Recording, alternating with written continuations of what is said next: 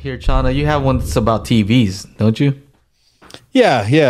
And it kind of goes along with this measurements thing of like, yes, measurements are, good and all of that. Oh God. And I think a lot of times we just can't relate what those measurements are in a real world situation. Right? Like, oh, this goes down to 8. Mike's always, it goes down to 8 hertz. Okay, cool. What the fuck does that mean? I can feel it though. Yeah, well, I know you feel it in your bum, right? Like it's way low.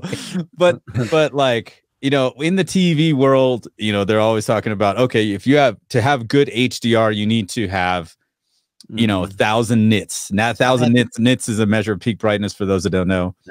And then OLED TVs typically do not, right? Mine is unnaturally bright at 840 nits.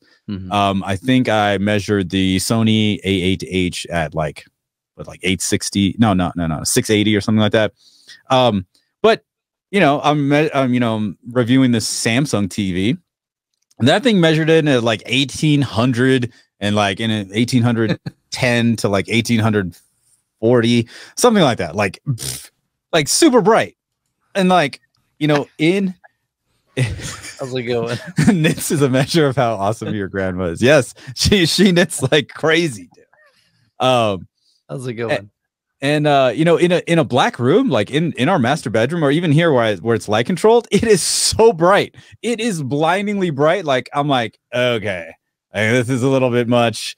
And Joe just got an OLED, and he's saying in his bedroom, what are you saying? What are you saying? All right, so. Dude, I have the Vizio OLED actually turns on. The one I have, it turns on every time I want it to turn on. So, excellent, great success. Yeah, Angela's in here. It's too bright at normal, like at the normal settings. It's just too bright. Like the kids won't go to sleep. You know what I mean? It's just crazy. I mean, in the bedroom, it's more than bright enough, is what I'm saying. We have to turn it down. So I can only imagine what 1800 nits looks like. So I understand 1000 nits is the standard for what? For HDR content. Like that is the number that you have to hit, because it's mastered. They're mastered at up to 1000 nits, right? I get that. I'm no TV expert. All I know is this one's bright enough for me, right? So it's always, how does it translate? Is it enough for you? Are you satisfied with it? It's the same thing with audio. How do you know that that's a number that you want? Are you going to be happy with a speaker that goes down to 40 hertz or 30 hertz? Or does it need to go to 8? I don't know. Right. Like perfect examples. Last night, my wife kept telling me to turn down the bass because we were watching that Tomorrow War or whatever. Yeah. And I ended up turning off one subwoofer and turning the other one down. Like finally, she was like, "Oh, not complaining about the amount of bass." So yeah. Goes to 24 hertz. Did it matter in that situation? It was still too much. It was still too much. For her, I liked it. I was like, yeah.